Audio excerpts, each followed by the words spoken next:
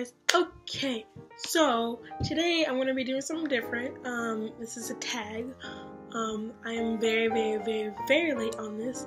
I think this was more like 2013 kind of stuff, 2012. So I'm late, but I am doing the what's in my school bag or backpack tag.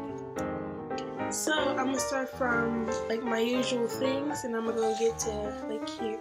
So let's get started, shall we? Open up my bag. So I'm gonna show you the books that I got. First thing I got is my books.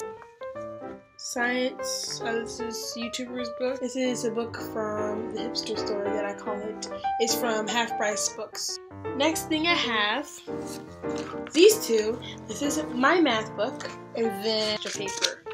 When I want to draw, or when I need paper for a certain class. It comes the big ones. Okay, these are the biggest ones I have in here. That makes it really heavy, because without these two, it'll be like really light.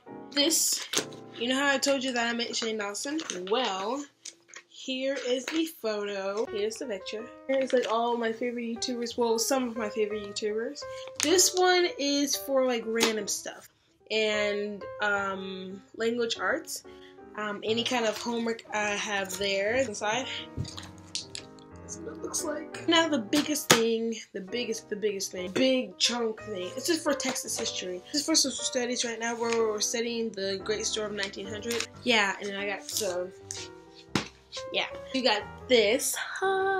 My peach, and sweet tea perfume. That's the best. It actually smells like peaches a lot. So this is Shane Dawson's book. I know it was a little bit torn, just a tiny bit, not that much. See, look, it's a tiny bit torn, little bit. Only because it's been in my backpack. I never get it out of my backpack in here.